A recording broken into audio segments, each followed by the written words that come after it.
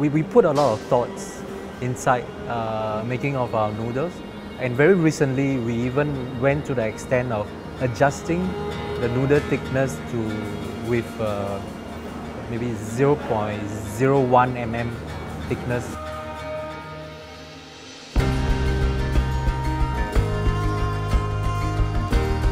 Hi everyone, my name is Pang and I'm the chef owner of Pang's Hakka Noodle.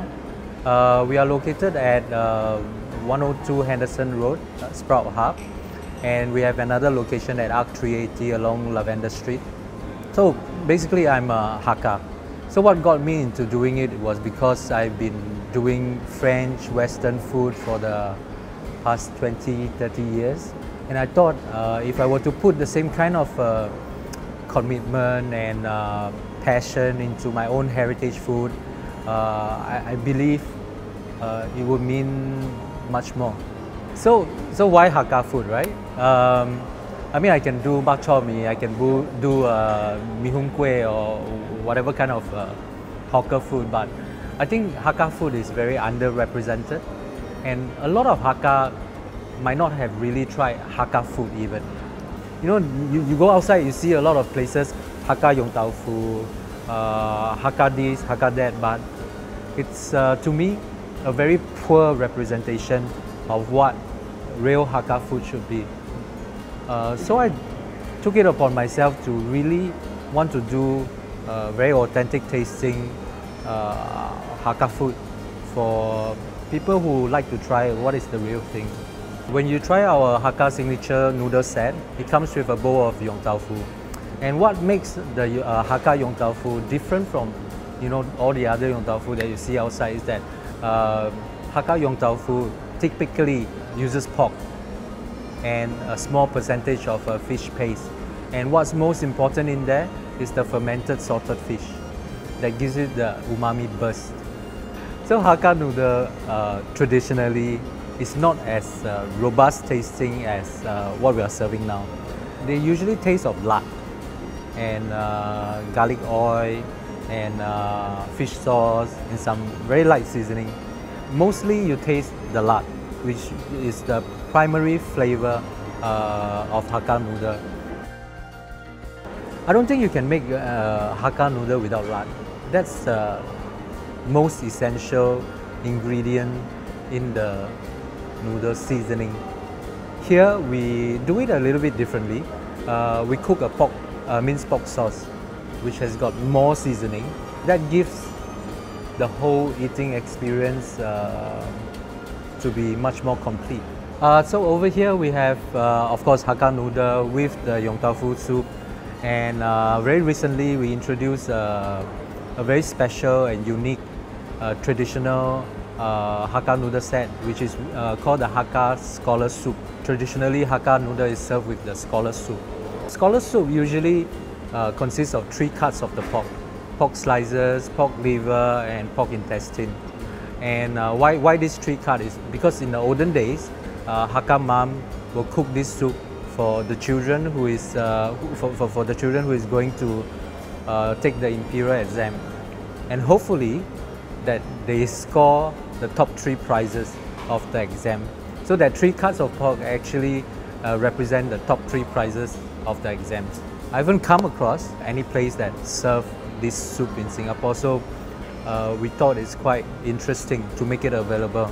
But we make some changes because maybe a lot of people don't quite like intestine. So in our Scholar Soup there is sliced pork, minced pork, pork liver, fish ball, prawn steak and fish paste. So before our store start operating, we spent 6 months developing the noodles. You can't find this noodle anywhere else. It's made to last, meaning that even if you were to have this noodle take away and kept for a period of time, it still has that texture. It's not like some noodle where you take away and then when you stick your chopstick inside, you can like pull up the whole noodle as a dough ball. We put a lot of thoughts inside making of our noodles, and very recently we even went to the extent of adjusting the noodle thickness with maybe 0.01 mm Why we do that is because there's some science behind it. With the same weight, and when we make the noodles slightly thinner, there's more surface area to coat the sauces. So when people eat it, they are actually eating with more sauces. That means with more flavor. Another highlight of our noodle dish is probably our homemade sambal. We call it Pang's extra spicy shrimp sambal, made with a lot of chili padi, aromatics, and dried shrimp, of course. So this is something that's like gives the noodle a very different eating experience when you add it into the noodle. Yeah. So when we just started this Pang's Hakka noodle, I was physically running the store.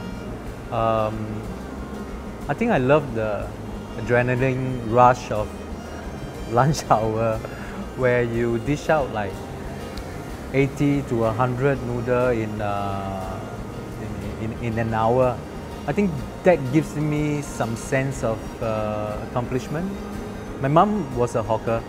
I grew up helping her at the noodle store.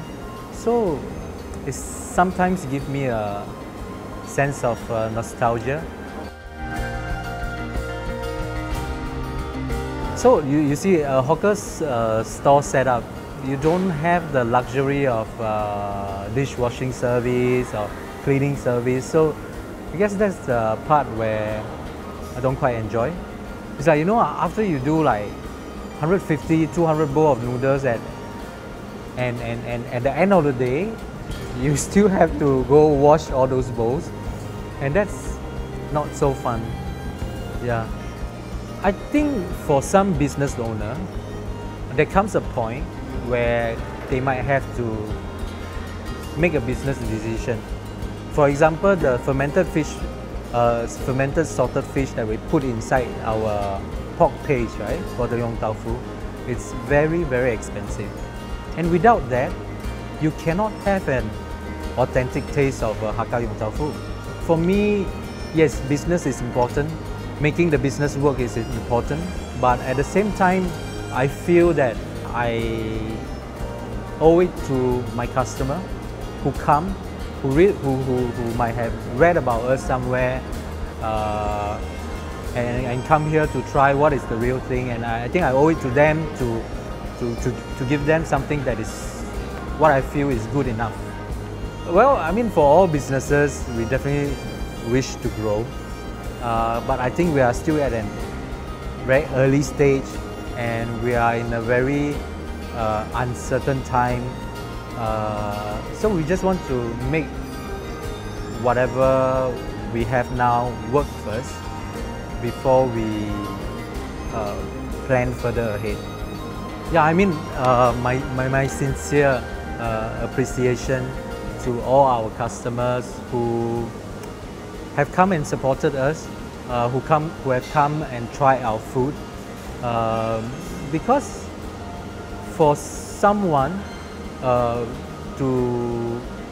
and we are in quite an obscure location, so for people to really make that effort to come here, try our food, it's not a convenient thing to do. I really thank them from the bottom of my heart, and I hope they have enjoyed our food, and I certainly hope that they'll be back. Yeah.